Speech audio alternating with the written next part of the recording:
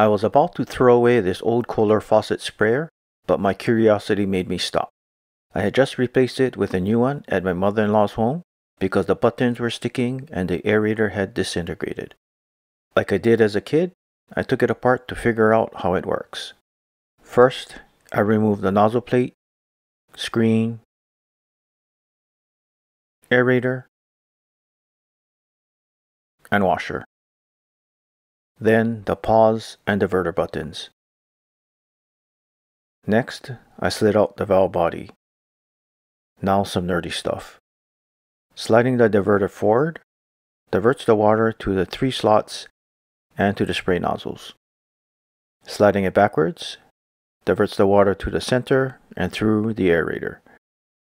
The pause valve is supposed to automatically spring open, but I needed a long nose pliers to pull open the valve.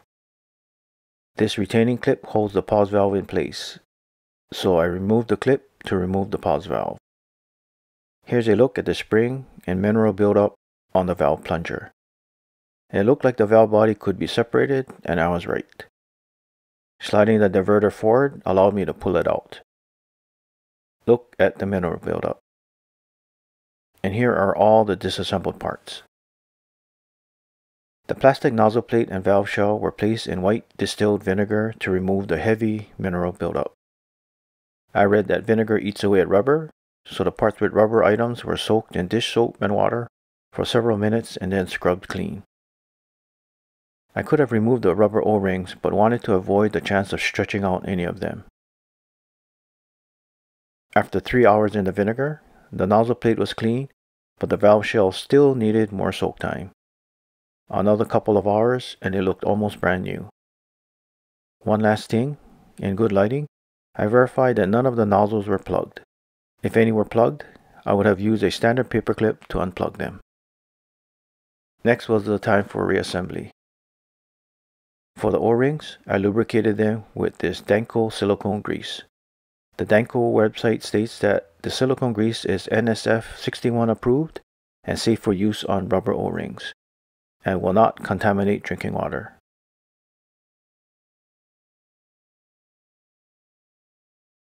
I then reinstalled the diverter and snapped the valve body back together, and the diverter easily slid back and forth.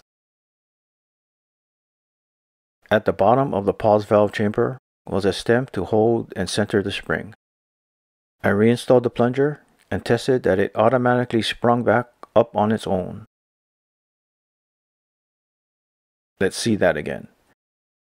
The retaining clip was then reinstalled, and the valve body reinstalled into the outer shell.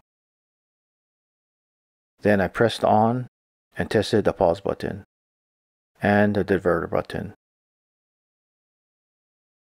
As for the aerator, I did some research and ordered this replacement. Genuine Kohler part number 1061023. I'll leave a link in the description. I inserted the new washer, the new aerator, and the spray nozzle screen. The nozzle spray plate was screwed back onto the outer shell by hand and then tightened with a wrench. Testing was simple because my mother-in-law purchased the same kitchen faucet that we have. Pausing the flow, spray, stream, spray, stream. Then it was time to clean this spray head.